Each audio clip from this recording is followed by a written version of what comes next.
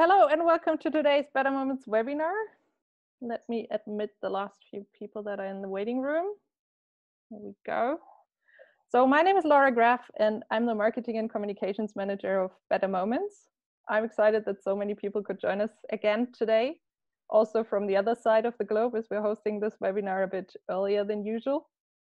I do see some familiar names, but of course, there are always a few new people, so it would be great if you could use the chat tool to just share your name and location so that we can see where all of you are joining from tonight, or today, actually. You're also welcome. No, it is tonight. Pardon? I said it is tonight. Yeah, it is tonight where you are. It's bright and sunny where I am. Yeah, anyways, you're allowed to use the chat tool throughout the webinar to ask your questions, and we will address them later after Peter's presentation in our little Q&A session. So, as you all know, today's lecture will be presented by Australian photographer Peter Eastway, who some of you may have already met on our Better Moments Iceland workshop. And Peter will also host our next Iceland workshop this September, because Iceland is actually opening its borders this month. And the workshop we will be doing together will be in cooperation with Phase 1. So every participant will be equipped with Phase 1 equipment worth $60,000.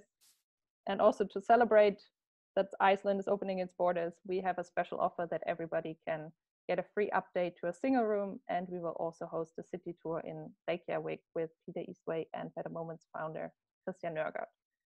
So today's topic is photography in the land of fire and ice, because despite its name, Iceland is not just icy, it can also be quite fiery. And it for sure is breathtaking. So I'm sure Peter has some beautiful and magnificent photos to share with us tonight. So I suggest you all get comfortable and get ready for our virtual journey to one of Europe's most spectacular countries. Peter, whenever you're ready. That's over to me, is it? Okay, Yes. All right, thanks Laura. So welcome everybody, thanks for coming along. And I always think back to when I was growing up, and my uncle would come out with the slide projector and the photos that he had taken while he was overseas. And it would seem to take an interminably long period of time while we would watch, you know, here he was standing in front of the Eiffel Tower, and here he was standing in front of the Eiffel Tower a little bit further to the left and a little bit further to the right. But you guys have all signed up for a slideshow. So I just think that maybe times have changed. I'll try not to have too many selfies in there. Now, it's very important that you laugh at my jokes. If you don't laugh at my jokes, I get offended and I get home. So I need to see a few little chats in there saying, Peter, your jokes are fantastic and you're getting better and better with age, because that's what I try to do. So I'm going to try and share a screen, and I've got that here, so I think that's the one, and I'll just see whether I can move that around. There we go. So I've got a few little notes for myself. So photographing Iceland. So I can't pronounce any of the names, so I'm sorry about that. I also big believer in that a lot of the best photos are in between the big locations, but we'll get onto that. Take an ND filter. I'll talk a little bit about that. When we're there, we're going to talk a little bit about capturing the pixels, because when you go to a location, for me, photography is always about capture and post-production. So I'm just capturing my pixels there, and then when I get back, or maybe while I'm over there, there's an opportunity to get into the post-production. So I'm shooting with post-production in mind, but people ask me, when I take the photo, do I know what it's going to look like at the end? And the answer is yes, no, and sometimes. And so that's my little cue to whiz me into the next section. So you're going to see my face again. There you go. I suppose that's good. And I'm just going to go and bring up Bridge. And that's got my photos in it. Share. There we go. And go to view. Slideshow. Okay. So starting a little bit soon. So I guess what I've got essentially is just a series of photos which I took on the last adventure, which was last year, which I did with Christian. And we had a great time with, I think there are 10 other photographers with us on that occasion. Everybody had the opportunity to use a Phase 1 camera, but that's not essential. A lot of people, they use the Phase 1 camera sometimes, and then they use their Nikon, Canon, Fuji, whatever it is, and other times. It's not essential. So Phase 1 it's there as an offer if you'd like to. Obviously, I shot mainly on Phase 1, and I'm certainly a a medium format convert, you might say. So, but whether you're shooting on medium format or not, Iceland is an amazing place. This is the Church of Budea, the Black Church, which has become very, very famous, and most trips to Iceland aim to go there. Iceland, if you think of Reykjavik, which is the capital, which is sort of down in the south in the middle, and you can go up to the left and to the west, and that's where the church is. But a lot of the big waterfalls and a lot of the places where people go to is actually up and over to the right. And so if you're going to do a trip to Iceland, you probably want to do more than 4 or 5 days so that you can see both sides. And then if you actually want to go all the way around Iceland, then you probably need 3 or 4 weeks, I would suggest, to do it properly. You can do it in a lot less, but you know, you've got to allow for weather and all sorts of stuff. Oh, did I talk to you about the weather? That can be exciting. So just near the church from Budea is a little place. Again, I can't pronounce the name. I'm not trying to be secretive, but it's Budea is probably pronounced incorrectly as well, but it's spelt that way. This place is Reykjavik or something like that. And it's on the coast, and I think it's a little bit further to the west. I'm going back on memory.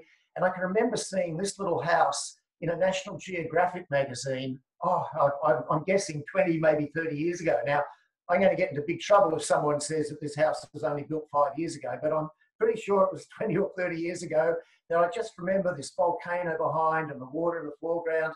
And the first time I visited Iceland, I found this little house and I thought, what a great photograph. But it wasn't until I'd been walking around for a little while that all of a sudden I realized this is where that amazing photograph was taken.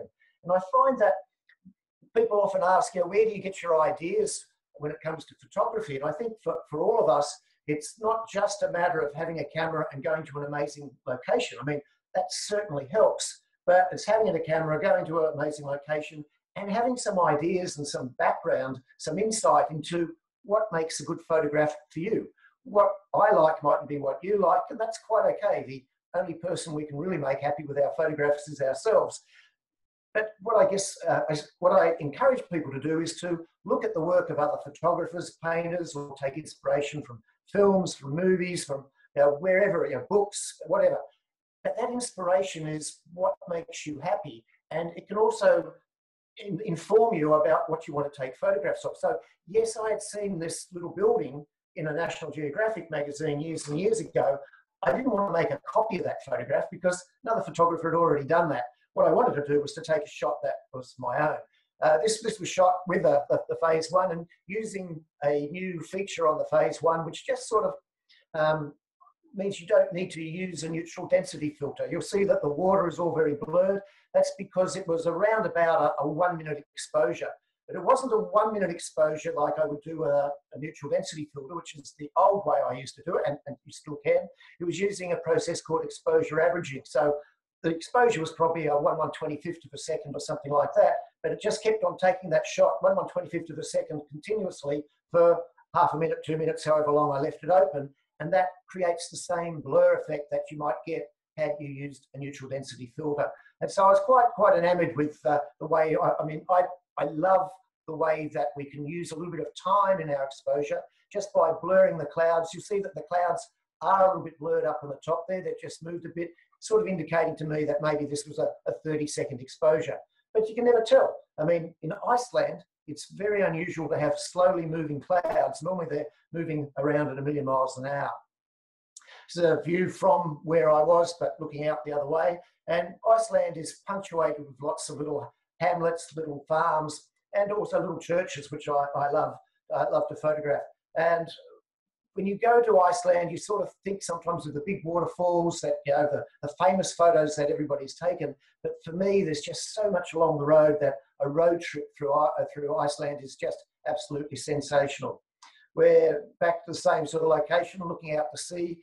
These wonderful little stacks, again, a long exposure. So it's probably I'm guessing a 2 minute exposure because I did a few longer ones that day. The reason that I'm guessing a little bit is because the software that I was using at the time with the phase camera didn't tell me what my exposure was. Possibly I was overwriting where it was all written in the EXIF data. So I'm just guessing. But these days I'll be able to tell you better if you need to know the exact details. But around 2 minutes, I'm guessing. One of the little churches I should rephrase that. One of the places we stayed at over there, this is on the Snaefellines Peninsula, completely incorrectly pronounced, of course, but the peninsula up on the west, there's a little place called Helnar.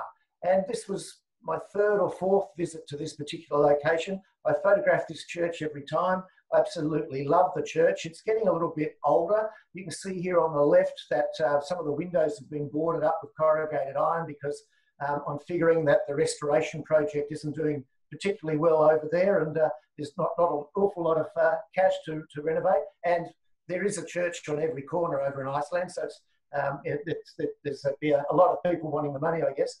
But I digress. I've been there 3 or 4 times before, but I'd never been down to the beach at the base of the hotel. So behind the church, where you can't see, but just down behind the hill there, there's the hotel that we stayed. And then down below, there's these views with this wonderful beach and this particular view here, which, you know, to me was perhaps one of my favourite shots from that particular trip. I love the coast side. I live on the coast in Sydney, and funny, I hardly photograph it at all here, but I guess that's because things that become familiar lose interest to some extent. Whereas this landscape I just found sensational. And we photographed it a couple of times. This is at a high tide early in the morning.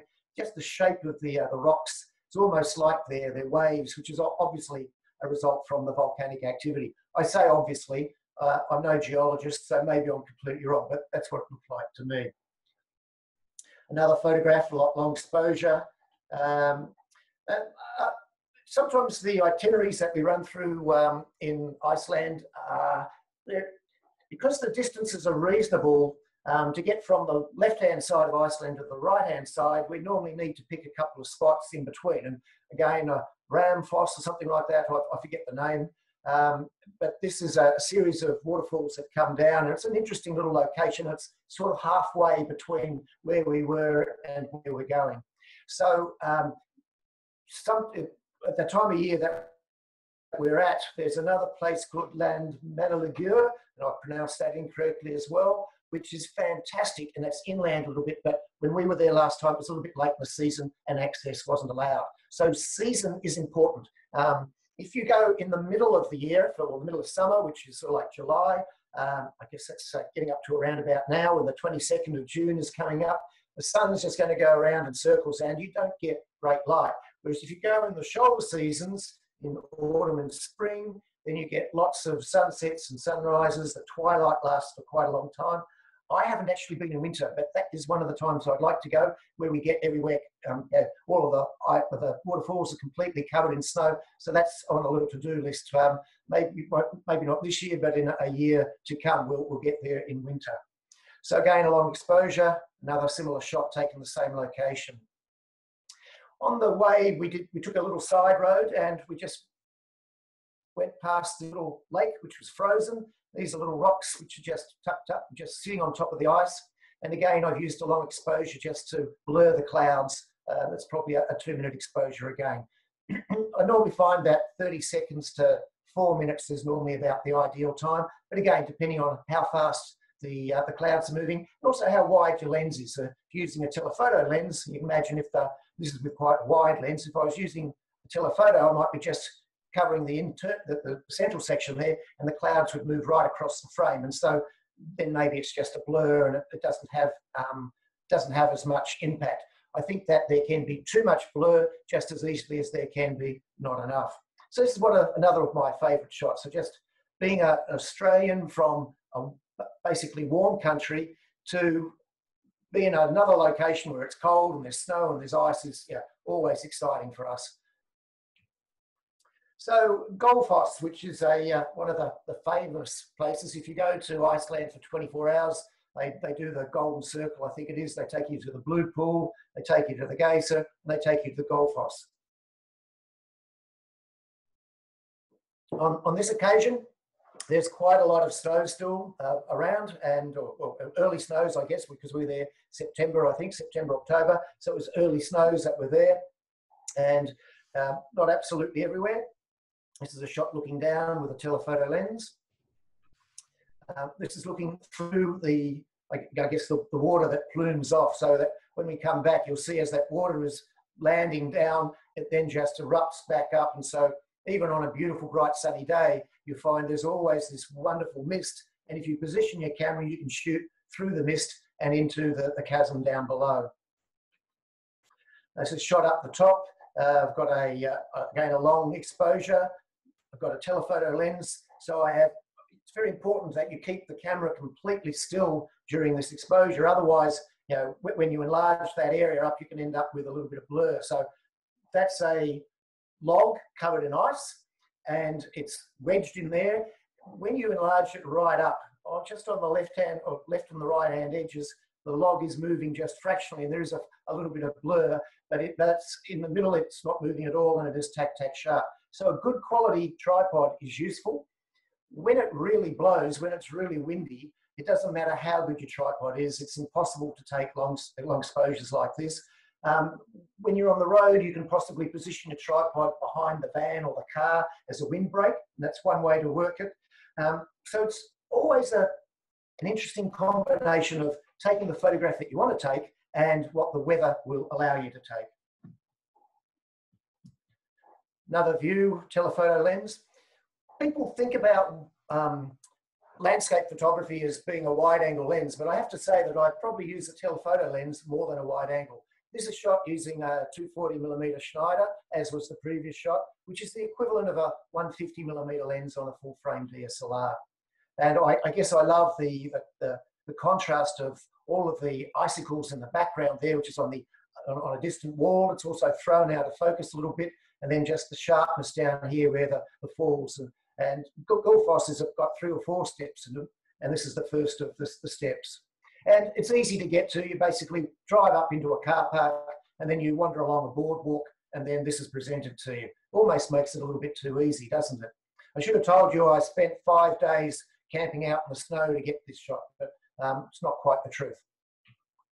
So another version of the previous shot. You can also, earlier shot, you can see here that my choice of colour balance can change the look of the photograph as well. It does have some little greens, greens and yellows in it. The water was also a little bit muddy on this particular day, so quite a little bit of yellow, whereas I quite like the blue look. So that was why I changed the colour balance to give it what I feel it should look like. I get into trouble with that for some people. So as we're moving along up the coast, again, another very famous location. You can see up in the corner the stacks off Vic. It's overcast, moody, and a lot of people say, oh, geez, the weather's no good. And yet I think this weather, to go to Iceland and have 7 days of beautiful, clear, sunny weather would just be the pits for me, because it would just, I just think it would be boring. To get these sort of days is what it's all about, where, that rain squall that's going through, it's hiding the headland in the background, and that creates a sense of mystery about it. And I just love that side of things. I think it's fantastic. So aerials, yes. So you'll find that when we talk about going to Iceland, that the aerials is an added extra. The reason that we do that is because there's no guarantee that when we're there, the weather is going to allow us to get up into the sky. And so I've been there several times, and several times I've been unable to go. Other times I've been lucky. This last trip, we basically had poor weather, and then there's this little window in the middle of our trip where the weather sunnied up, and it was great. And all our team got to fly. It's not a cheap exercise, but I think you'll agree when you see some of the photos that it just blows me away. The texture, etc. This might look a little bit blurry when you enlarge it up.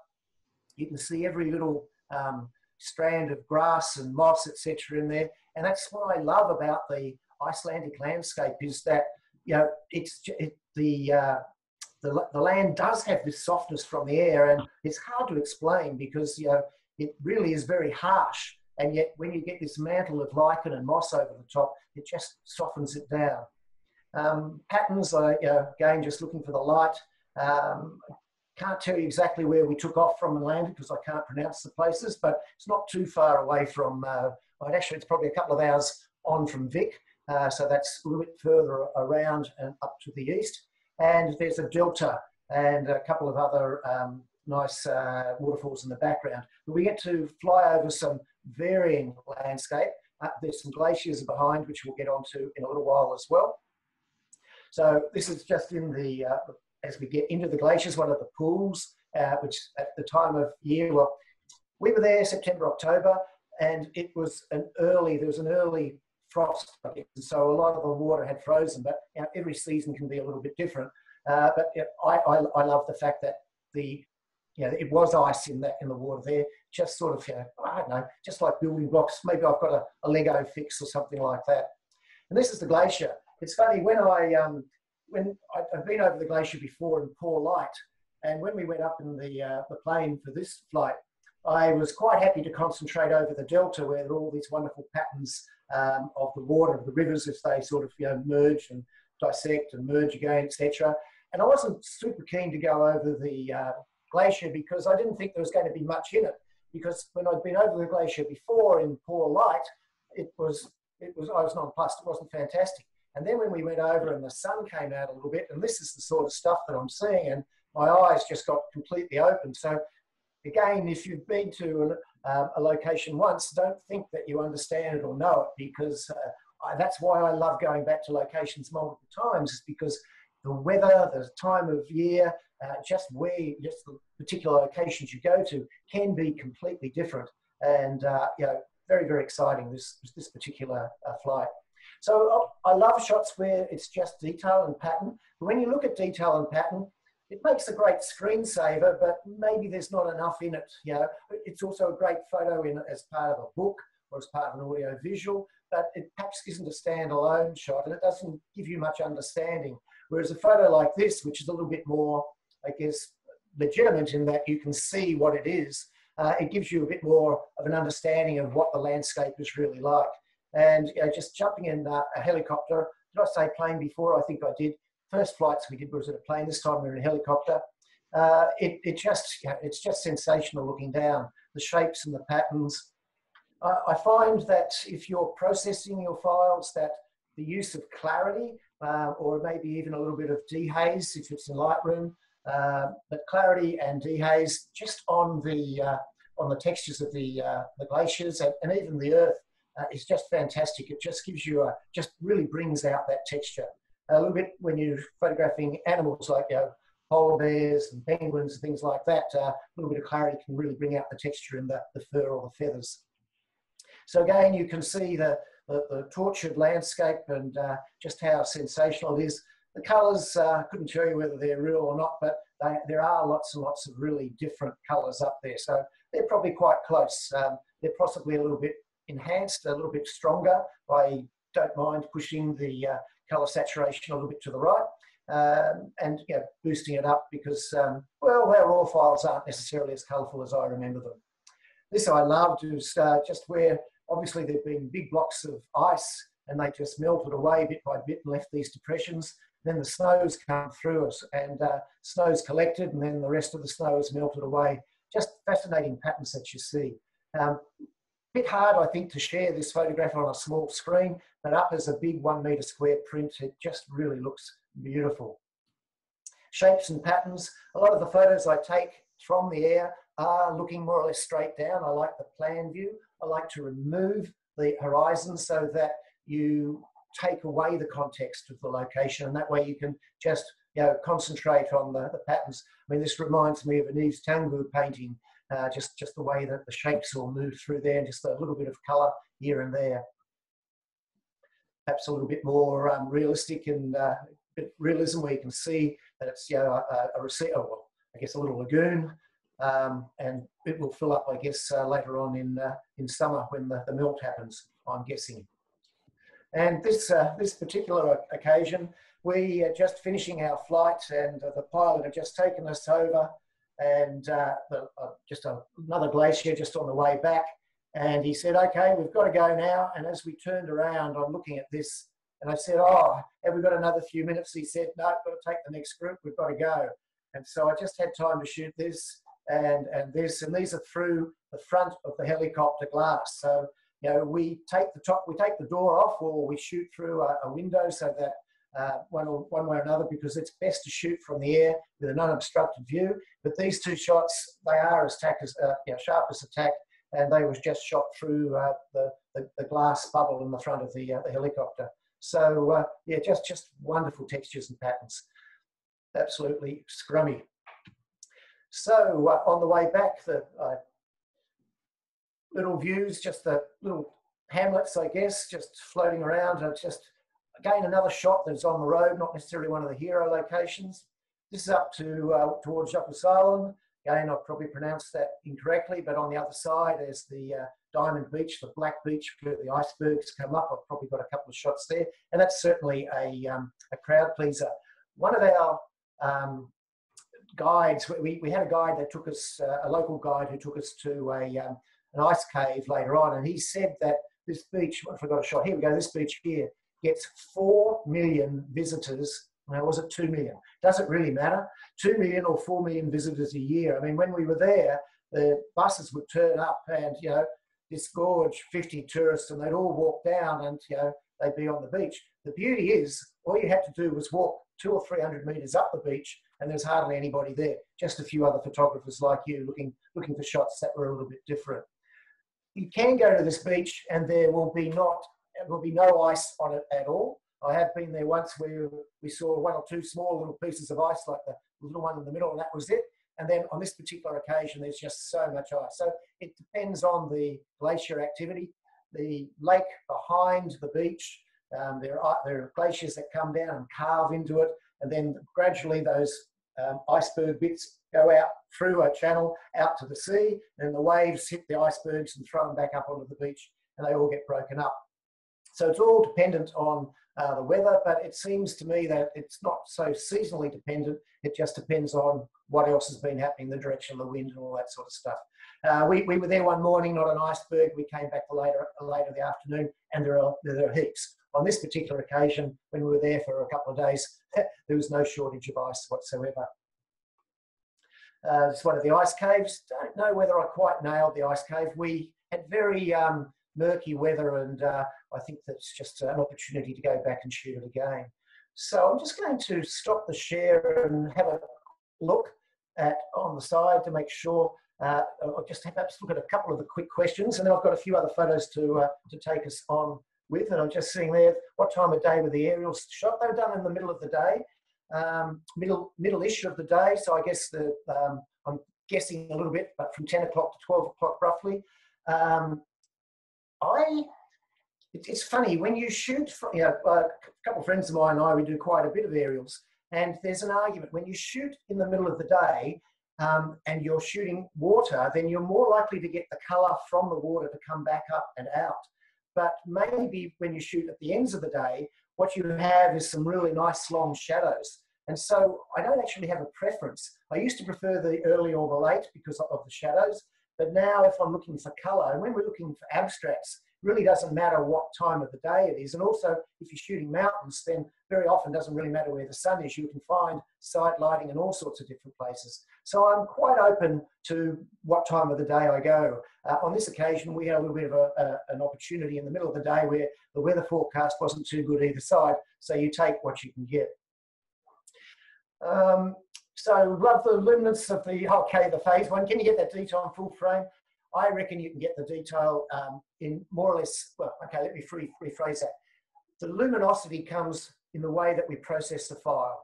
So it's, if you've got a good quality raw file that you're not clipping, and you have, it's plenty of, you've got your exposure right, you've got your focus right, then it's just a matter of how you process that file that can give it that luminosity. And so I shoot a lot these days with a little Fuji camera, and you know, when I put my Fuji photos up alongside my face photos and they're on, say, Instagram or something like that, I don't get people saying, oh, that was shot on the Fuji and that was shot on the phase. If you want to make a big print, then the phase certainly comes into its own. Phase has also got a much greater dynamic range, and so I guess the answer is that it is easier for me to create images with that luminosity than it is with other cameras, but it is not impossible. So why do I use the phase? Because it does give me that extra image quality. Is it essential? No.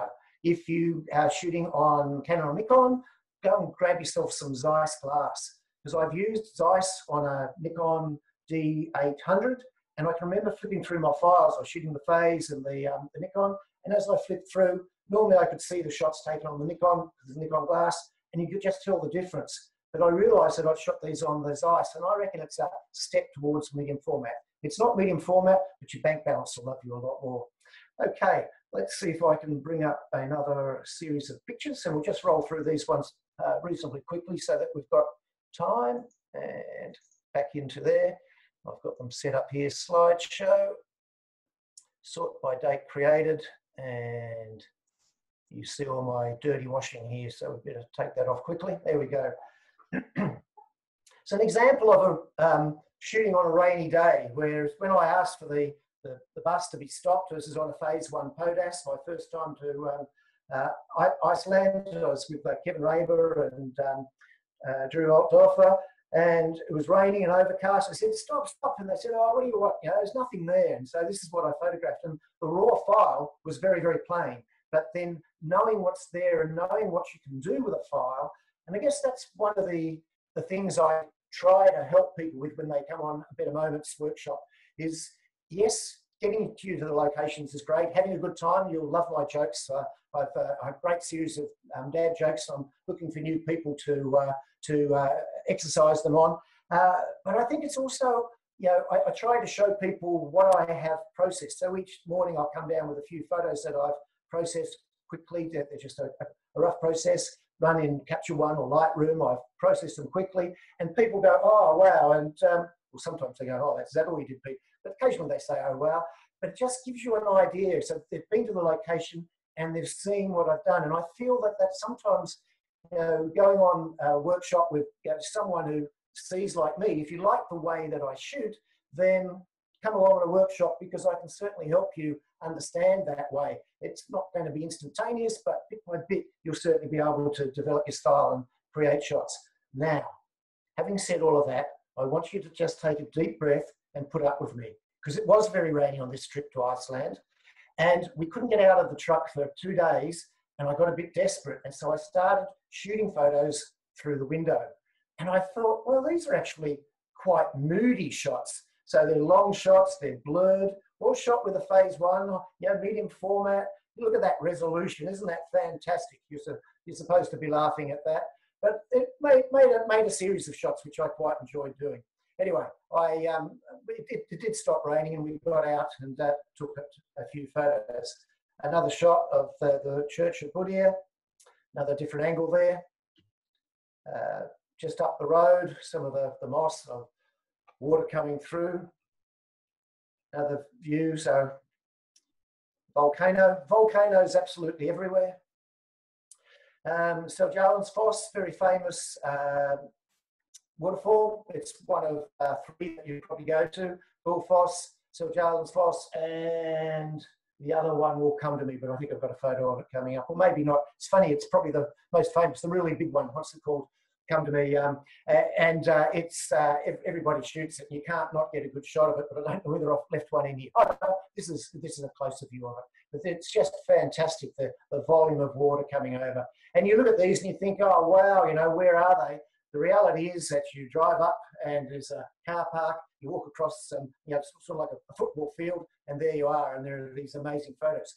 Not every location in Iceland is that easy, but in terms of access, you can get fantastic shots just off the side of the road. And as I mentioned at the beginning, I really do find that, you know, when I'm traveling through Iceland, yes, these hero locations are great to get to, but it's stopping along the way that is, you know, where I think I get my favourite shots at any rate. Oh, here it is. This is it. Now, I can't remember the name of it, so someone will tell me. So I have got one in here. But, yeah, fantastic.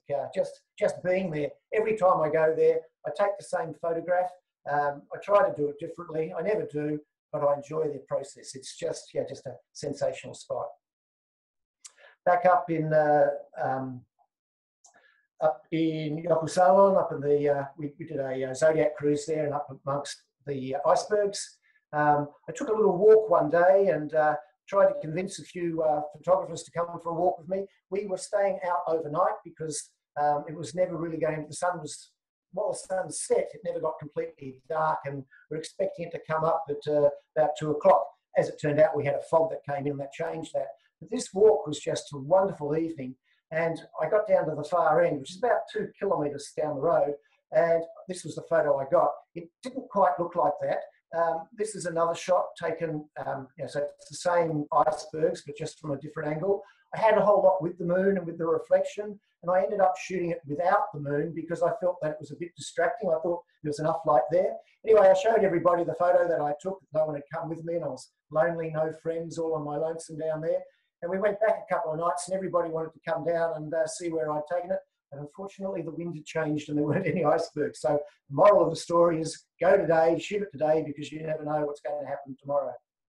Another fantastic little scar force, something like that, all on that side. You might look at that for a little while. You can see a few people just up here on the top left, just to give it a bit of scale. So again, the access that you get to take these sort of things is just sensational. And I'm really just doing it as a simple tourist, shooting from a car. There are opportunities to get on the big four-wheel drives to go out into the centre of the island.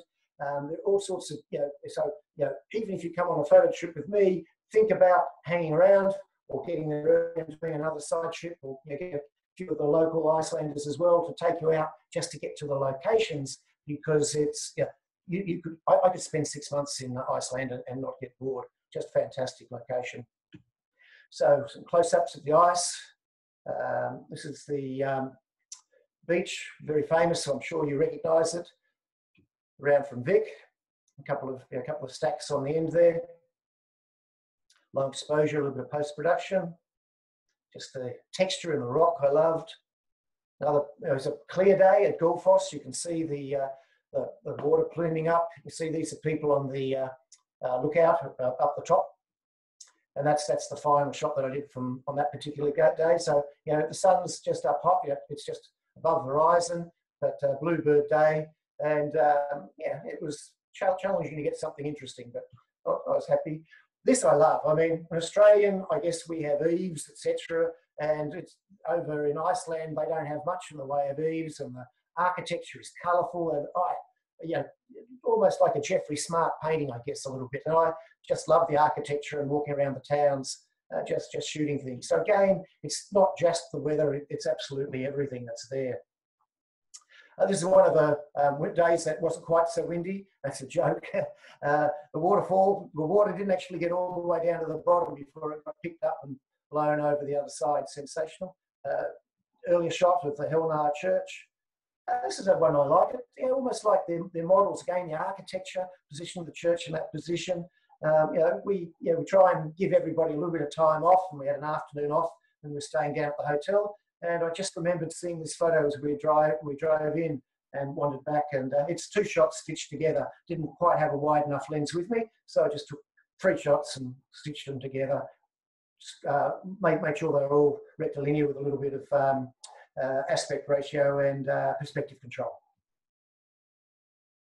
I couldn't make the sides of this one vertical because they weren't. That was another joke. I hope you get my humour. It's as good as it gets. Long exposure. Again, another shot. It's a little book. I should have brought it.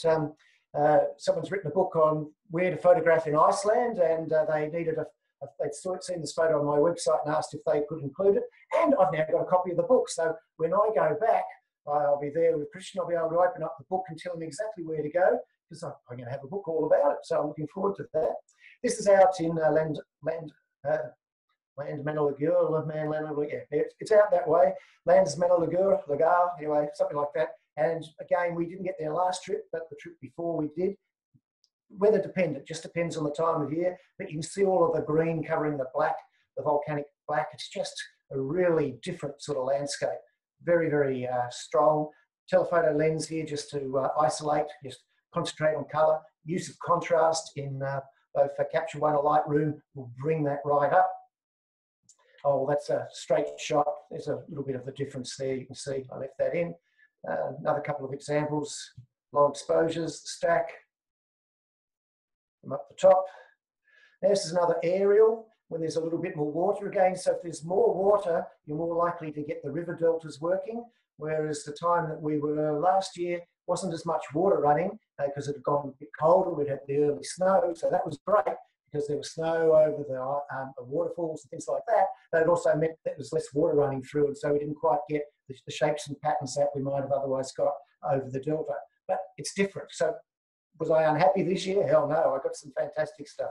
It's just different. One of the little green volcanoes from, there's a trip which we did on a plane, which gave us a little bit more range. And this is over this Lanzamanna area. Fantastic, yeah, just blows me away. Again, I have left the horizon in there. I've squished the image just a little bit just to create it, but the light was just fantastic. Comes and goes. Not all of that trip was fantastic in terms of the light, but that's a long story, which I'll tell you on our next trip if you come along. Haircut, that's certainly not my style, I'm afraid. I wish. Back up towards Yokosuka. This is another little lake which is less travelled to, a lot quieter. And I've just got a couple of photos here which we've just got to whiz through. Oh, that was it, beg your pardon. I'll go back to that, that's right. No, that was it, that was it. Alrighty, let me just stop the share. Came up a little bit quicker than I was expecting. I'm just having a little bit, oh, please slow down when scrolling, I'm sorry. Oh, okay, with the delay, they're going after 30 seconds. I'm sorry about that. I can go back and go through a few, but I'm supposed to be taking questions and answers at the moment. Scoba Foss for someone, thank you, Robin, that's fantastic. And Svarti Foss as well was the other one, that's right, that was the smaller one. And Suzanne's laughing at my jokes still, that's great. Landmanna Lagoa, thank you, Simone, that's correct.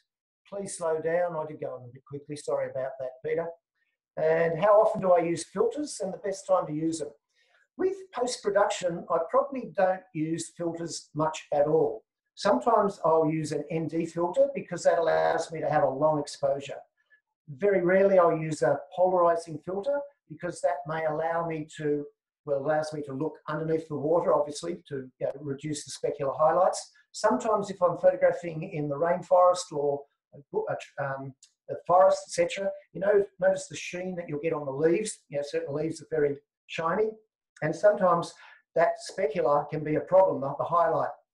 By using a polarizing filter, I can get rid of that highlight. But you have to be careful how far you use it, because sometimes you can completely get rid of those specular highlights, and then you're looking at it and there's no shape to the trees at all. So you have to be careful how you use it. But they're probably the only filters that I use these days. Some people use graduated neutral density filters, and interesting, a couple of my friends used to recommend them. Funnily enough, they seem to be using them less now. The main problem is that when you use the graduated neutral density filters, it's got a straight line. And some of the landscapes in Iceland have got straight lines, but others have got mountains. So what happens? Where do you position it? And so I find that if I want to darken down the sky, I'm probably better off taking two photos and just joining them together with a mask that I do in Photoshop or in Capture One, etc. Can't do multiple exposures in Capture One, so it would be in Photoshop that I'm doing that. And so the best time to use them is, for me, the neutral density filters. I'm using a 10 stop very often, or 15 stop, 10 stop, and 6 stop. So if you buy an ND filter, don't get the 0.3, 0.6, or 0.9, which is 1, 2, or 3 stops. If you want to do the sort of long exposure work I'm doing in the middle of the day, you need to get a 6 stop, a 10 stop, or a 15 stop, because they are going to allow you, even though it's the middle of the day with an ISO of say 100, aperture of f11, f16, they will allow you to do a 30-second to 2-minute exposure. I use NISI filters because I find them very neutral. Sometimes when you add a neutral density filter and it's on there for a long period of time, you end up with a bit of a color cast. I still do get a little bit of a color cast with the 15 stop, but the 10 stop I find incredibly neutral. And again, when I'm doing post-production, I can use my white balance, just click on a neutral tone. The problem basically goes away anyway. Okay, Laura, any other questions there? There was another question from Linda who asked, what do you recommend for aerials, the helicopter or the plane? Well, when we were there last time, we couldn't actually get the plane. We had to go for the helicopter. I actually, I do another workshop in New Zealand where we have both a helicopter and a plane. And the helicopter is fantastic because you can get into in between the mountains, etc. But the plane gives us more range because it's a bit quicker and it's also a bit cheaper. Certainly, we find that the helicopter can be 3, 4, 5 times more expensive than hiring a plane for the same time. But it just depends what's available. when we went last time, we looked to get a plane, but we were unable to orchestrate things so that the plane was ready when we were ready, etc. But that would have given us more range. We could have gone a little bit further than we did with the helicopter. In terms of the photos that we get out of the plane or either, I don't have a preference. I get great shots out of both, so I don't find it a negative. I do find it important, though, that you have the doors off or a window. We did some flights over Utah in the States recently in winter, and the pilots were a little bit concerned about it, but they took the whole door off and we were belted up, etc. And it wasn't too cold. You just wear your warm weather gear and everything's fine. But being able to shoot out without anything impeded, say just shooting straight out, just means that you can turn around. Whereas if you're shooting through a little hole in a window, you can do it, but it's just not quite as convenient. But from memory, when we went in Iceland, the pilot wouldn't take the windows off, but we did have enough access with the little windows that we had. Mm-hmm. But as long as you're not shooting through the glass, that's the most important thing. Yeah, there were a few more questions about aerials. What lens do you use for aerial images, asks Timothy? Yeah, so I'm normally using an 80mm or a 50mm, so 50mm on a full frame DSLR. So it's a standard lens, no magnification. When you need to get a wider shot, you tell the pilot to go up higher. When you need to get a closer shot, you tell the pilot to get down a little bit closer. Of course, as you come down closer, if you're in a plane, the land is going past you faster, and so you might need to have a faster shutter speed. These days, I recommend shooting with a 1/2000th of a second as a minimum. That's what I'm always aiming at. Now, I've got super sharp photos taken at a 1/125th of a second when I'm going around in a circle in a plane, and I just happen to get it right. And I've got one shot there, but I've probably taken 20, and the other 19 are all blurred. So the simple approach is go for a fast shutter speed, maybe push your ISO up. Most of the cameras these days can shoot at ISO 400, 800, and you don't even know. There's no noise, nothing to worry about. So you just push your ISO up, shoot at 2,000th of a second, and your shots are then nice and sharp. So did I answer that question? I saw there's another one. Can you open the doors on both sides? Yes, both sides are done.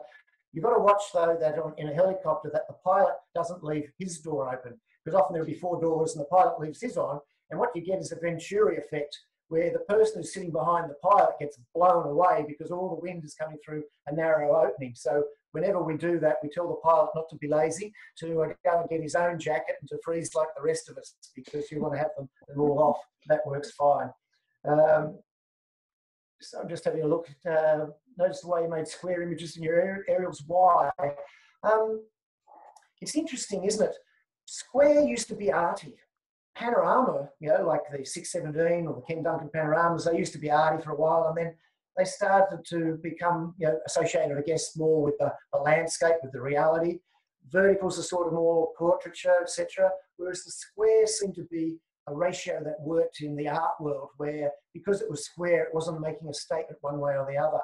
And then Apple came out and started to put all of its photos into a square grid, and all of a sudden square becomes very, very common and popular. And so I'm not quite too sure whether I love square frames as much or not these days, but I do find that square aerials, or we call them these days squareals, the abstract aerials, they just seem to work. I can't be more precise than that. Some people like them, some people don't, but I do find the squareal works very, very well. Very, very popular in photo competitions these days, in that, and a lot of people put in some fantastic squareal shots and they go, oh, look at that, and it is great.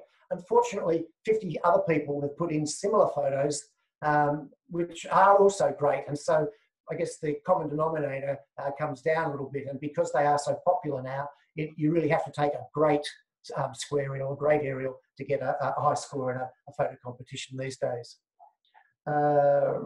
Okay. Use my Arca Swiss Cube with my stable. Yep. Oh, it's privately. Okay. Yep. Okay. Did you mention what aperture in aerials? Okay. So aperture, I'm normally shooting. Okay. So I've got f2.8 lenses, and I'm normally shooting at f4 if I can, but sometimes it's f2.8. And sometimes I might get it to f5.6 if I'm lucky, depending on what I'm photographing. When you're going over snow, there's on glaciers, there's a lot of light being reflected. I can sometimes get up to f8 at ISO 50 and a 2000th of a second because there's so much light. If I'm going up early in the morning or late in the afternoon, when the sun is coming through a lot of atmosphere, it's just clipping the tops of the landscape, then I need more light, and so I might end up shooting at f2.8. So I've developed certain approaches where certainly the lenses I'm using, it's a Schneider 2.8 80mm lens or 50mm lens, so it is sharp at f2.8. It's not as sharp as it could be in the corners, not as sharp as it would be at f8, but it's sharp enough. And then in Capture One, there's the in the lens section, not the normal sharpening section, but there's another little section, I forget what it's called now, but it's basically using a deconvolution sharpening approach where you just move that slider and it's to sharpen the edges, I think it is, and that sharpens things up really, really nicely. So it's just a little trick for aerials that if you have shots, and that doesn't just apply to phase files, that's to any files. When you're shooting with DSLRs, you often find that the corners aren't as sharp. Now, if you're making a photograph and you want it to be up big, you want it to be sharp in the middle, that's where you start, but then as you go out to the corners, you find that the corners often fall off. That's because, you know, lenses are round and they project an image which is circular, spherical, and so, but they're pushing it onto a completely flat sensor. And so the edges, you know, where do you focus? There is depth of focus to a certain extent, just which works like depth of field, but when you're shooting at f2.8, the corners can be a little bit blurred. And so that's, we go back to Yvonne's comment, that's another reason why if you crop into a square, you don't have to worry about the corners of your file so much. And so you don't have those less than sharp bits in the corner. So I try to shoot f4, it just gives me a little bit more depth of focus as opposed to depth of field. When I'm up there focusing, I actually lock my phase camera off onto infinity focus. When you, with medium format, well, with the phase autofocus, when you're moving along at speed, it's focusing on all sorts of stuff down the bottom. And, you know, it looks sharp to us, but to a sensor, it's a little bit of a blur. And sometimes it'll say it's focused, but it's not. The photos are definitely not focused. So what I do before I go up is the phase XF has got a hyperfocal focusing point where I can preset it so I can just press a button and it will focus on infinity. It's not using autofocus to focus on infinity. I've worked out how many rotations of the autofocus motor it takes to get precise focus. You know, phase does all of this. I haven't done this, but you can do it automatically on your, easily on your camera. So then when I'm up in the air, if I'm 500 or 1,000 feet or higher, I just press that button and I know I've focused on infinity, my photo's sharp. If we're going to photograph coming a little bit closer to some mountains, etc., well, then I might need to flip back to ordinary autofocus and shoot there. And if you are focusing, if you're going to use autofocus, say on a DSLR, then what I suggest you do is to look out at the horizon and focus on something that's not moving, and then you can leave basically with use back button focus, you can hold the focus and then you can point down and continue shooting. So focus can be an issue, but I find with DSLRs, generally they don't struggle the way that the phase camera struggles up in the air. The quality that you get out of the phase files is fantastic. The quality you get out of your DSLR is pretty damn good as well. So I'm not a camera snob. You get great shots from the air with your DSLR and mirrorless cameras as well. Shutter priority, I'm normally in aperture priority, and I'll also use auto ISO. So I only use my ISO up to 800 on the phase, so it's not moving too much, but shutter priority is fine. Put it on 2,000th of a second, add in auto ISO. The reason that I don't go on shutter priority is because if I can shoot at an aperture smaller than f4, I'll dial it down to f5.6 because just so I know my corners are going to be better. And that's why I like to stay in aperture priority. But shutter priority, that does the job as well. Yeah. One question from my side, like what basic equipment would you recommend everyone to have who wants to go to Iceland for landscape photography? So your longest lens and your shortest lens and everything in between, I guess. Don't worry about paying excess luggage to get all your gear there because there's so much that happens. Having said that, if I'm talking, say, a DSLR, full frame DSLR, I have a Canon 11 to 24mm, so it's really wide to not so wide. So 16 to 35, something along those lines, I think is essential because you will have seen a few of my photos using that wide angle to good effect. And then I love using 300 and 600mm lenses as well. So that's the one thing I don't have with the phase. Is the longest I can really go is 150mm at the moment. I'm working on an alternative there, but I'll tell you about that another time. But with my DSLRs, I can shoot with a 300mm, 400mm, 600mm. And in Iceland, there are lots of landscapes way in the distance where you can just, dip different mountain ranges, etc. Just all comes together, all those little churches, those buildings. So telephoto is really important.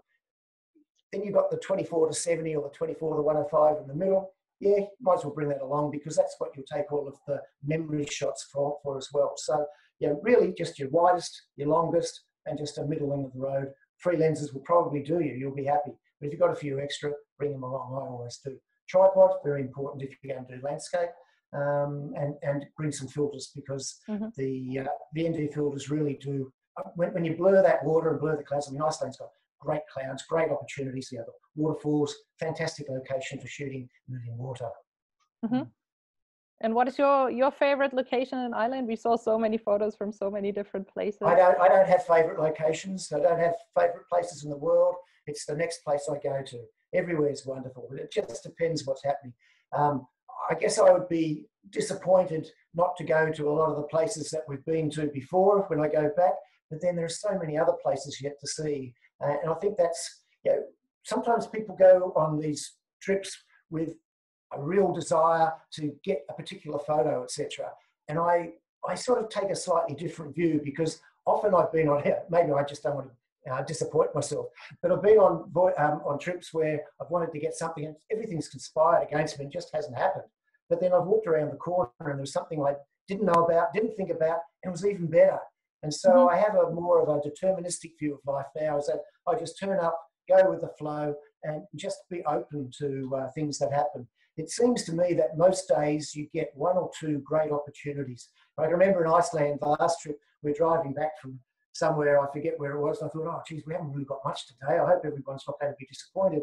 And we come around the corner and the light just went off. There's a lake there. It was just the most, we spent an hour shooting something fantastic. So it's just a matter of sitting back and going with the flow. And there'll be a couple of days where nothing much happens, but those other days make up for it in spades.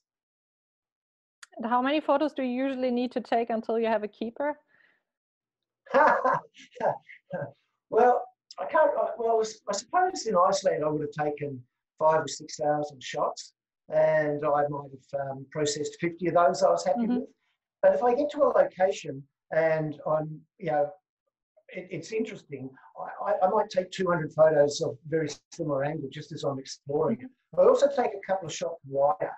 Because sometimes I find I get back and I think, oh, I've just cropped that a little bit too tightly. So these days I almost force myself to take a few steps back and just take the wider shot as well, just so that I've got that opportunity to crop. And we've got so many so many pixels on all of our cameras these days that cropping is no longer a taboo thing. It's something that we can all do if we want to.